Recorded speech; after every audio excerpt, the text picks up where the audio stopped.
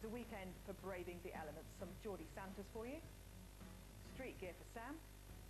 Plastic, that'll do nicely. Sarah the half said she was an airhead. Not gonna do that show, David. Please don't. Ted, come on. Right! In a minute, Father, right?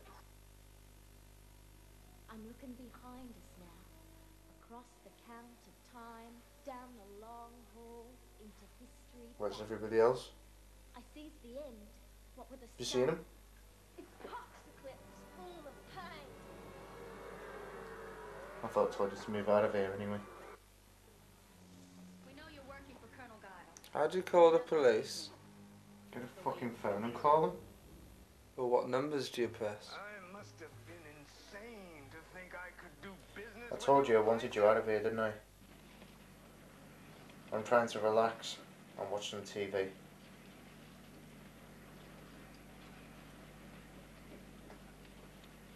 What are you doing with that piece of iron?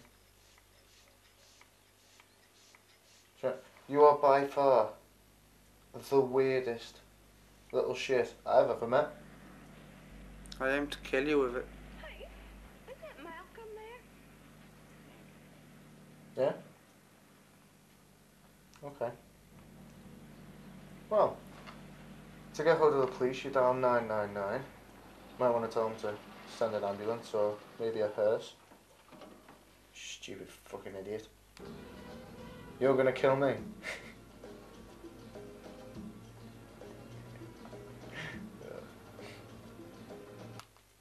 have to do it to help you. Alright, you understand? I can't. I'll lower your heart rate too far, I'm sorry. But Twombly, why don't you take his hands there?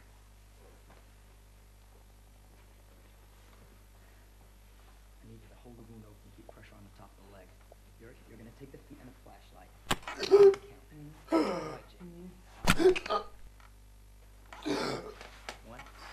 2, 3. Wait.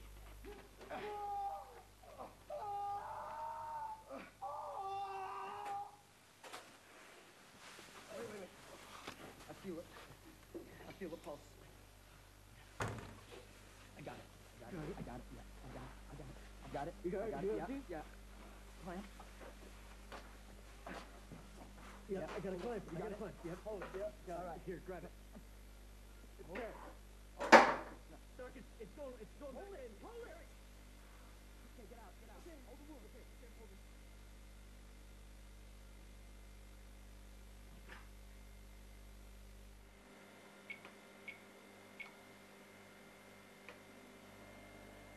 Hello? Yes, I'd like the police over at the Wheatley house, please. I just killed somebody with a blade. Yes, I'm sure. I hit him with 2 good whacks. And that second one almost split his head in 2. It's the little yellow house on the edge of Marigold Street and some other street.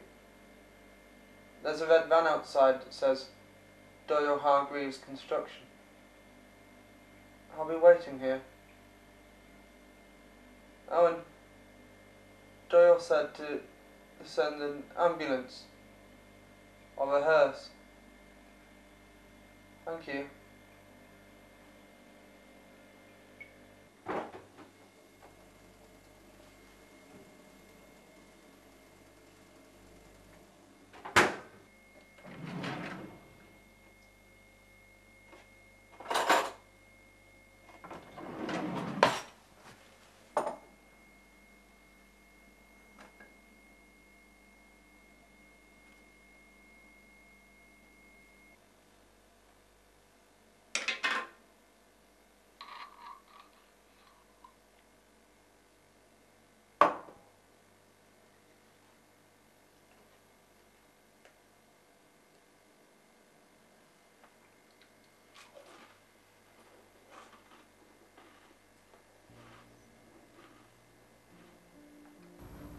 The third day I washed her.